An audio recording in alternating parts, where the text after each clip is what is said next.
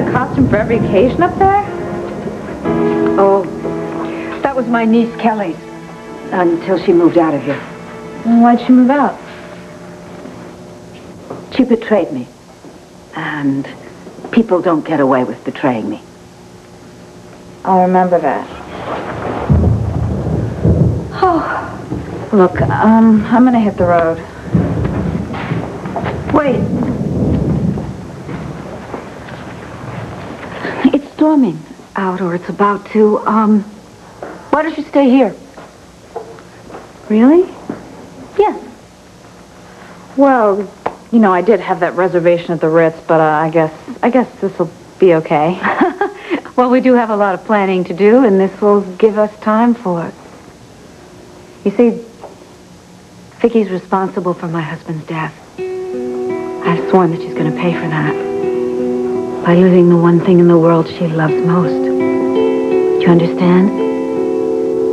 Yeah. You did very well tonight. Yeah? Yeah. I'm going to bring Vicky down, and nobody's going to even know that we were there.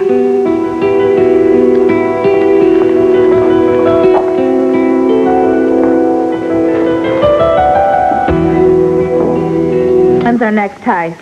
I loved being a cat burglar. Excuse me? Come on, all we got from the last job was this lousy shirt. A shirt with blood on it. That doesn't actually prove anything. Oh, yes it does, my dear. It proves that Vicky is harboring a fugitive. That guy cut himself shaving. Look, he would have had to have shaved himself right across his carotid artery, you know, to have bled this much. Oh, the shirt's got a bullet hole in it. There was a shooting outside the crossroads. You say this shirt belonged to Ben, so it must be Ben's blood, and therefore it proves that Vicky's hiding him. We just have to find out where she has him stashed away. And how are we going to do that? You're about to find that out right now.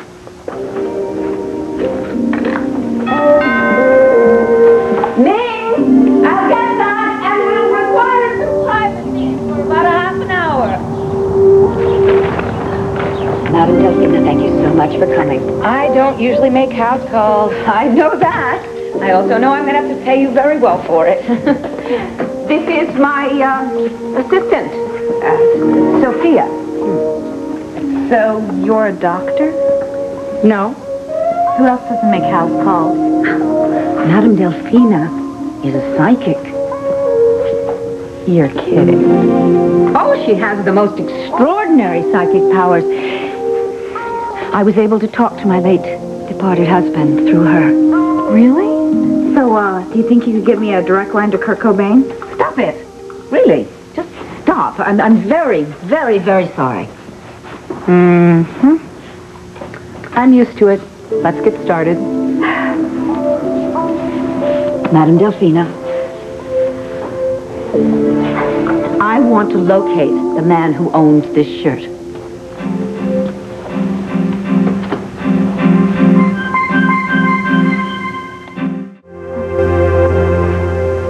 What is it? That shirt radiates evil and violence. Oh, yes. You see, I told you she was good. There's blood on the shirt. I could have told you that much.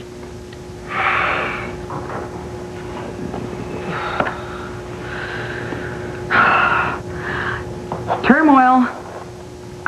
There are too many images. It's cluttered, unsettled. What kind of images? Quiet! I see suffering. A man. He's wounded. No, really? You're right, she is good. You stop that right now. Would you like me to tell her to leave? I'm used to skeptics. Let her stay. Maybe she will learn something. This wounded man. Wait. I'm starting to hear his name. B. It begins with a B. Yes, Ben. Come on, you told her. One who emanates evil should not be so quick to judge. Hey, look. Back off. I don't emanate anything. Yes, evil. and greed and thievery. I see a gold box. I see an earring. Hey, you're supposed to be reading the shirt, not me.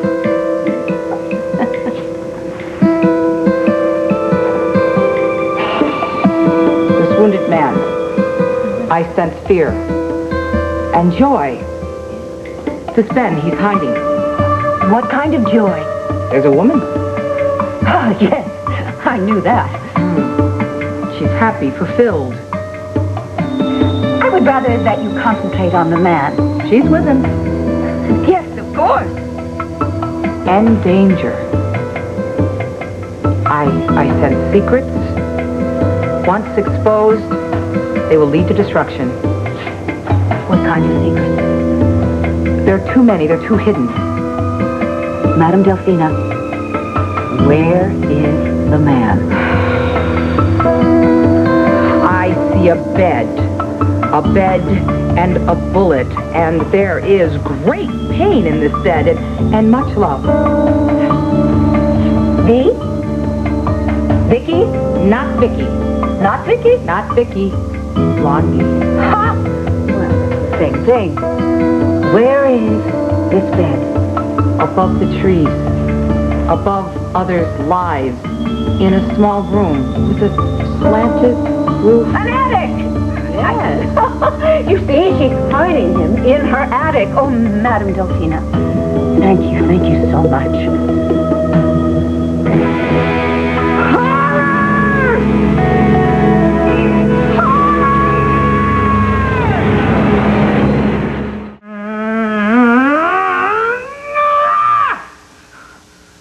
Madame Delphina, what is it? The images. They're too violent. Oh, should we wash it or burn it or something? No, not until she tells us what she sees. I see tragedy coming. And once it's set in motion, it cannot be stopped. What tragedy? Whose? Mine. She said tragedy coming. It doesn't matter. I mean, I'm the one who lost her husband because of Viki. Now, it's going to be Vicky's turn, right? Ah, beware, Mrs. Lord Hayes. The sword of vengeance cuts both ways. What do you mean? She means get over it. Let it go. No! Not until I have justice. Justice is not for the faint of heart. I'm sorry, I really do wish you would stop being so vague. Vague.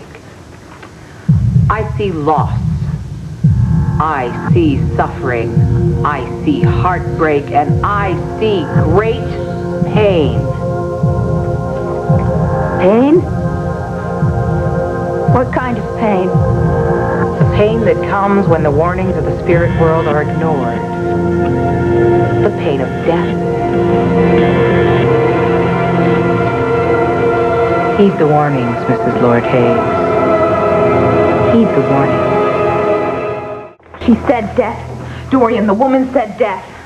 Man, she really freaked me out. She just wants me to call her again. I don't think so. That lady knew what she was talking about.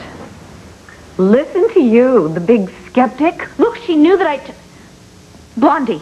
She knew that Viki went by Blondie. And if she said if we went after this that we would die. Don't worry. Viki is the one who's going to have to pay.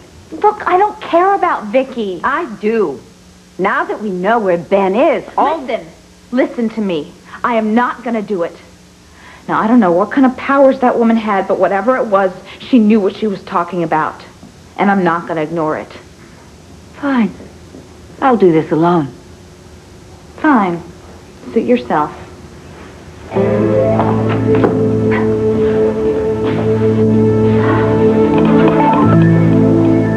I'm not afraid, my darling. No. In fact, I'd rather be dead myself. And let Viki get away with what she did to you.